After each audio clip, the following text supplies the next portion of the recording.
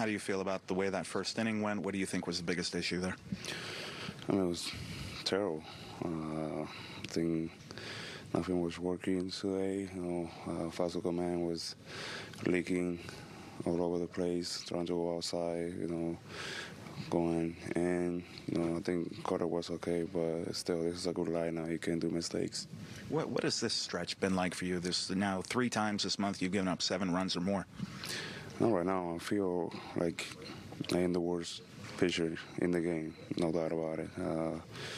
Just I won't be able to, get rolling. I feel very good. I feel healthy, and I feel like I throw a good game, and then after that, I just need to keep it going, But I have to be able to do that.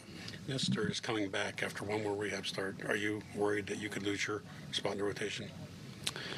I mean, right now, I don't even know what can happen or what's going to happen, And if that situation comes, the only thing that I can do is try to get better every day. If they decide to do that, that's their decision. You're a very confident guy. How did it get to this point where you say you feel like you're the worst pitcher in the game? You must be pretty humiliated right now. I mean, I know I'm a pitcher that I am. I know I can go out there and give out good outings. But right now, nothing that I do is working.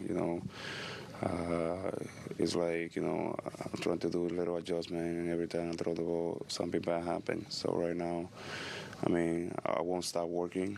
I'm gonna continue to work and figure out what's going on. But like I said, right now, I feel like I'm not even contributing to this team. You mentioned the work that you've done. Is there anything else you think you can do differently or change moving forward? I don't even know, but listen to suggestions. So I'm willing to get better. I want to get better, but right now, anything that I do is working.